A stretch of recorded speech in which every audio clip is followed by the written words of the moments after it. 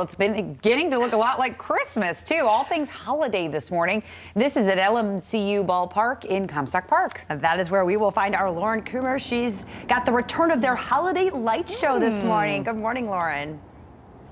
Good morning, Tessa, Michelle. It is festive in here. We are joined by Bill. He is the owner of the Christmas Light Show. Bill, thank you so much for joining us this morning. How are you doing? Oh, this type of the year is the happiest time of the year. You know, just a lot of happy people putting smiles on.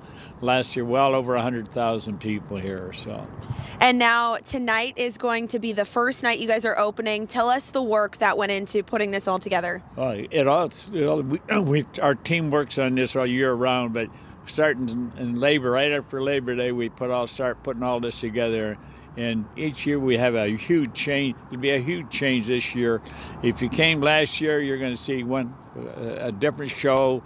And each year we put better and add more lights to it. And it's going to be a surprise when you get there this year. About how many strands of lights do you guys have out here, if you had to guess? Well, at the time I get the question about how many lights we have, and right now, I used to try to keep track of it.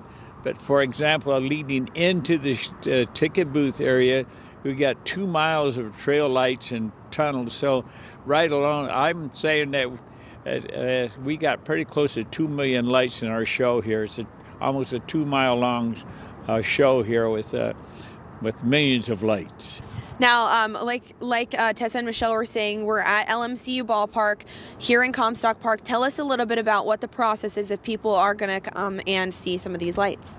Well, you're going to, as you drive in, you're going to be really surprised to see the change here. And then you're going to drive through different displays. This year we added, it was such a big hit last year, the elephant had twins. That was a big hit. Now, all of a sudden, the dinosaur had twins this year. So it's a lot of fun. And there is some holiday music that's going along with the lights as well? No, we don't.